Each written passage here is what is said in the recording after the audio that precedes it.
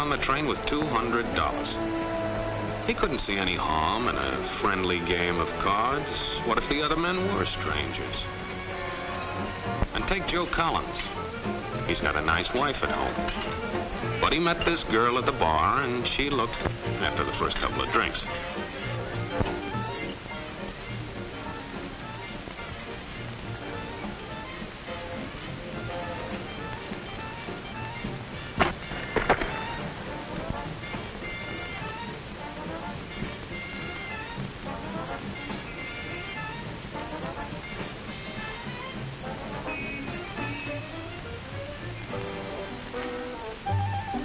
There's a good old-fashioned word for people like this.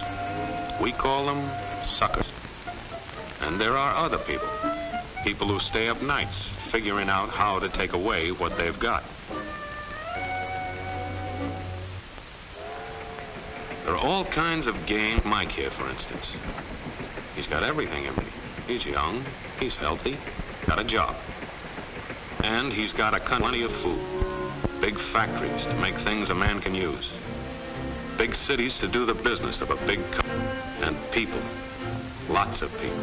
Enough to work the farm and build the factories, dig the mines, and run the business. All kinds of people. People from different countries with different religions, different colored skins. Free people. They can live together and work together and build America together because they're free. Free to vote, to say what they please, go to their own churches, to pick their own jobs. Yeah, Mike's got something, all right. He's got America.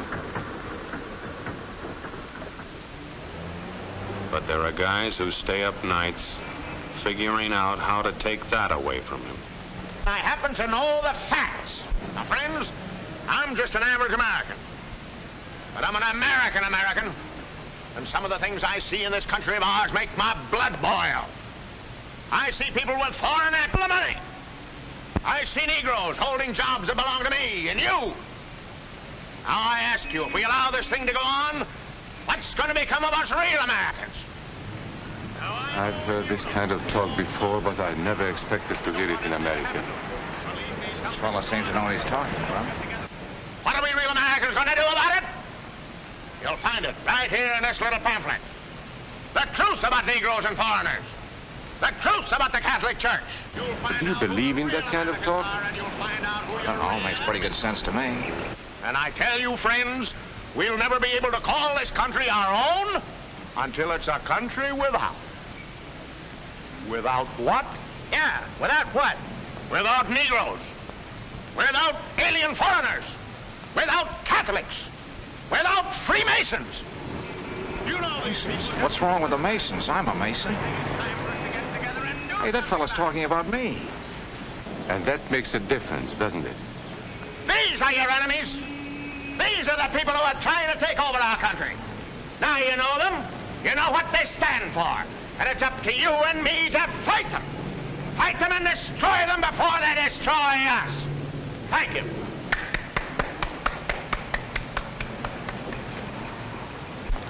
Before he said Masons, you were ready to agree with him. Well, yes, but he was talking about... What about those other people? But in this country, we have no other people. We are American people. What about you? You aren't American, are you? I was born in Hungary, but now I am an American citizen. And I have seen what this kind of talk can do. I saw it in Berlin. What were you doing there? I was a professor at the university. I heard the same words we have heard today. But I was a fool then. I thought Nazis were crazy people, stupid fanatics. But unfortunately, it was not so. You see, they knew that they were not strong enough to conquer a unified country. So they split Germany into small groups. They used prejudice as a practical weapon to cripple the nation. Of course, that was not easy to do. They had to work hard to do it. You see, we human beings are not born with prejudices. Always they are made for us, made by someone who wants something. Remember that when you hear this kind of talk. Somebody's going to get something out of it, and it isn't going to be you. This is not classroom theory. I saw it happen. I saw it first in Berlin in 1932. 5 young men that I knew were standing in the crowd listening to the Nazi speaker. Eric was a Catholic. Anton, a student of mine, was a Jew. Heinrich owned a small hardware store. Karl was a farmer. And Hans was an unemployed metal worker. To all Bavarian Germans, I say it is time you inherited the nation which rightfully belongs to you. To you alone belongs the glorious destiny of the Greater Germany. The Nazi Party will provide land for the farmer, work for the worker, and profits for the small businessman. Who is getting these things now? The Jew. The Jew who has stolen our nation and our birthright. Who makes all the money and takes all our jobs? The Jew! He must be shunned. He must be ostracized. He must be eliminated. And the Catholics. We don't want our great nation run by a foreign church. We Germans will know what to do with these people when the time comes. They and their faith must be destroyed. Then there are the Freemasons. In Germany, we have no place for secret societies. There will be only one society, and that is the Nazi Party. There will be no secrecy about that in the new Greater Germany. One by one, he attacked each minority and he split them off one from the other. These men were all fellow Germans when they came here today. Now they were split into rival groups, suspicious of each other, hating each other. They were being swindled, all of them. But the man who was really being fooled was Hans. He was pure German, according to Nazi standards. To him they promised everything, and he fell for it. That's how Hans became a Superman. They gave him a uniform and they pumped up his ego. He wasn't just a little fellow out of work anymore. He was a member of the master race. Hans and thousands of others like him, all playing a sucker's game. They gambled with other people's liberty, and of course they lost their own. A nation of suckers. Hitler needed these people. There was lots of work to be done. There were trade unions to be smashed, because unions were organized and might offer resistance. There were many political parties in Germany. These the Nazis destroyed. They were determined to smash every organization where people might band together and resist them. There were Jews to be beaten and killed. The Jews were not powerful, but they were a convenient excuse for all the nation's ills. And besides, a Nazi party member could not take over this man's store. Hundreds of Catholics were put in jail because the Catholic Church had strength and could resist the Nazi drive for power. They had split the nation into 100 pieces, and then one by one, they had destroyed the pieces. Over these broken pieces, the Nazis rode into power. One party, one nation, one religion. These men had won their struggle for power. They now ruled all of Germany. But still they had trouble with their oldest and most persistent enemy, the truth. They found that truth does not die easily, and so they decided to abolish truth. One great source of truth is literature, so they burned books, 20 million of them. Many great men in Germany who were spokesmen for truth were jailed or driven from their country. Teachers, writers, scientists. Education was discouraged. In 5 years, college attendance dropped 53%. It was forbidden to listen to a British radio program or read an American newspaper. In Nazi Germany, you had to get your information from Dr. Goebbels. He knew what was best for you. The church was one force in Germany still strong enough to proclaim the truth in public. This Catholic priest was arrested the following day on charges of immorality. The Protestant church also continued to try and fight for truth. The Nazis put this man in a concentration camp. There were others who spoke for truth, and I am proud to say that educators were among them. And what, may I ask, is an Aryan? I don't know myself. But let us see what our present so-called authorities have to say about it. They say he is tall,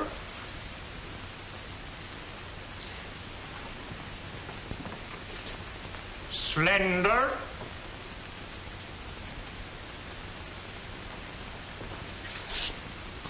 blue-eyed, and blonde. There is no Aryan race. And more important, there is no master race. There are people who may find these ideas convenient, but science cannot support them. There is no scientific proof that there's any correlation between a man's racial characteristics and his native ability or character.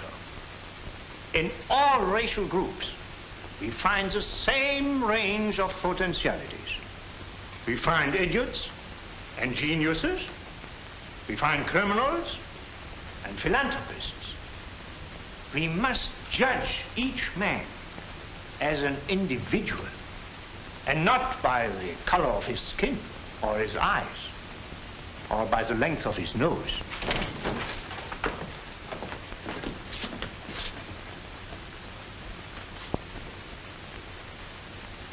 Come in, gentlemen. It's comfortable. And remember that there is no master race. That is a scientific truth. Anyone who tells you otherwise is lying.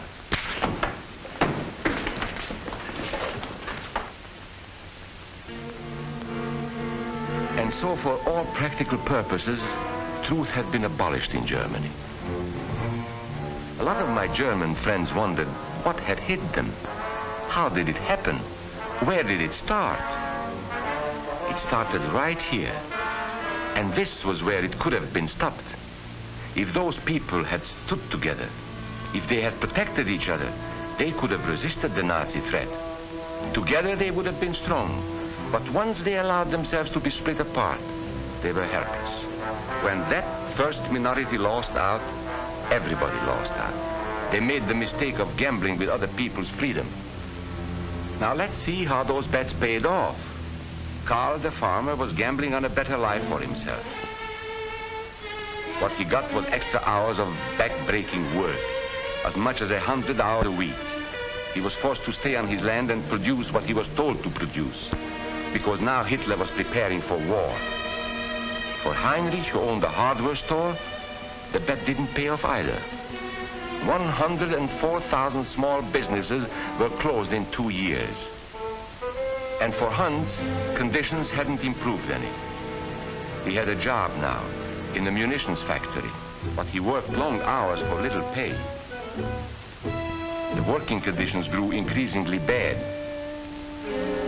And even though he didn't like the job, he wasn't permitted to leave it. And when Hitler decided the time was right, Germany went to war. Not by declaring war, but by a carefully prepared sneak attack. Once again, Hitler needed Hans to do his dirty work. Hans was an expert at brutality this time, and Hitler had decided to use Hans and his brutality against other peoples, the Czechs, the Poles, the French, the Russians. But in the crucial test of war, Hitler's race theories didn't pay off. His pure-blooded supermen were defeated by the mongrel armies he despised. By the British of El Alamein.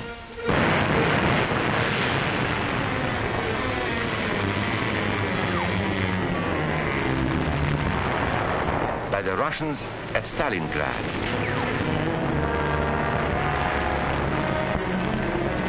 Then on D-Day by American soldiers of every color and religion, who smashed across the Normandy beaches and drove on through to the heart of Germany. For the misguided Germans who had swallowed the Nazi bait, the Nazi game did not pay off. The continent of Europe was strewn with millions of German bodies, pure Aryan bodies. Karl, the farmer, was left in the snow outside of Moscow. Heinrich stayed in Italy at Salerno. And Hans, who was going to rule the world, got only a little patch of Normandy that he could call his own. We must never let that happen to us or to our country. We must never let ourselves be divided by race or color or religion, because in this country we all belong to minority groups. I was born in Hungary. You are a Mason. These are minorities. And then you belong to other minority groups too. You are a farmer. You have blue eyes. You go to the Methodist Church. Your right to belong to these minorities is a precious thing. You have a right to be what you are and say what you think, because here we have personal freedom. We have liberty. And these are not just fancy words. This is a practical and priceless way of living. But we must work at it. We must guard everyone's liberty, or we can lose our own.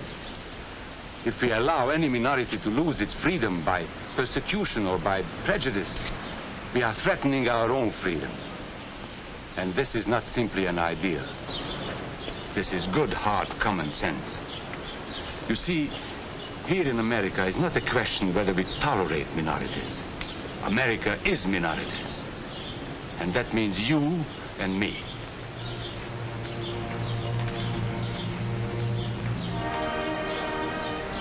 So let's not be suckers.